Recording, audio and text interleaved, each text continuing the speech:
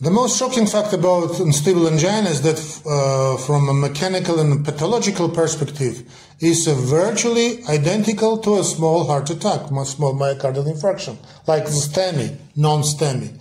The only thing that separates them is a single time-sensitive blood test.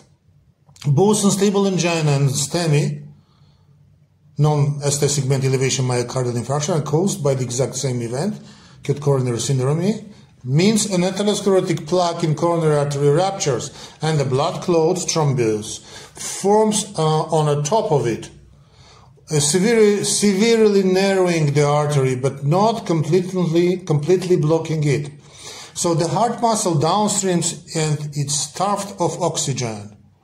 The only difference is the outcome of the event. So in unstable angina, the ischemia hasn't been as severe as we think, or prolonged enough to cause any heart muscle cells to die yet.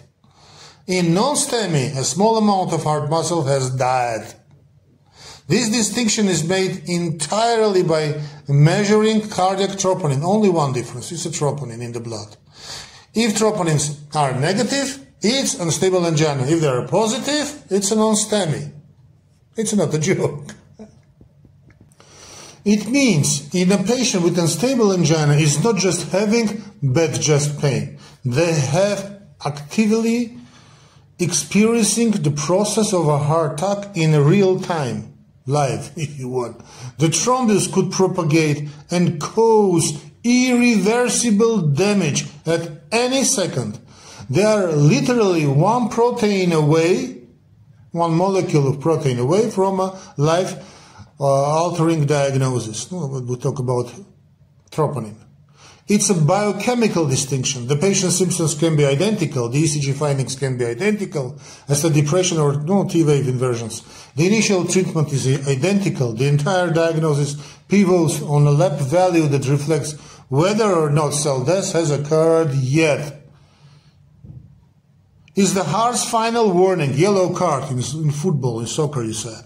Unstable angina is not a warning that a heart attack might happen in the future. It's a screaming siren that the process is happening right now, just now, and you have a very short window to intervene before permanent damage is done.